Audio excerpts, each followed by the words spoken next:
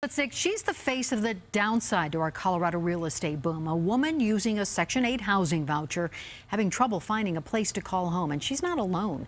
7 News reporter Russell Haythorne has this reality check of the skyrocketing rental rates. At first, Barbara Gunning says she got a nice introduction letter from her new property management company. A few weeks later, I'd say it was pretty impersonal. A not-so-friendly follow-up letter. It's a great hardship for me. The letter orders Gunning to vacate and surrender her apartment of 7 years by the end of this month. Several of her neighbors, also on Section 8 housing vouchers, have been told to get out as well.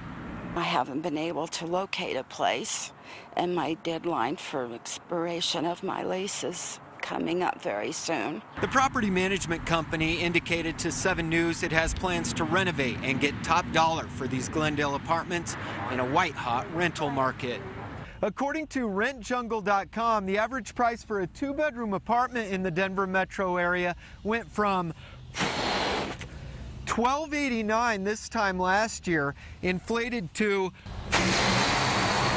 $1,678 this year. If you're on a fixed income, that's a 30% increase year over year. That's enough to bust anyone's budget. According to the Front Range Economic Strategy Center, the rental crisis is worse than you might think.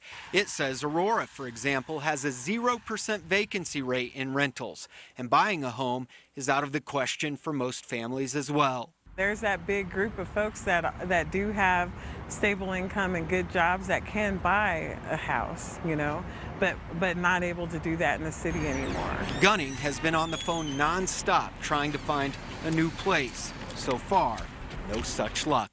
I have nowhere to go at this moment.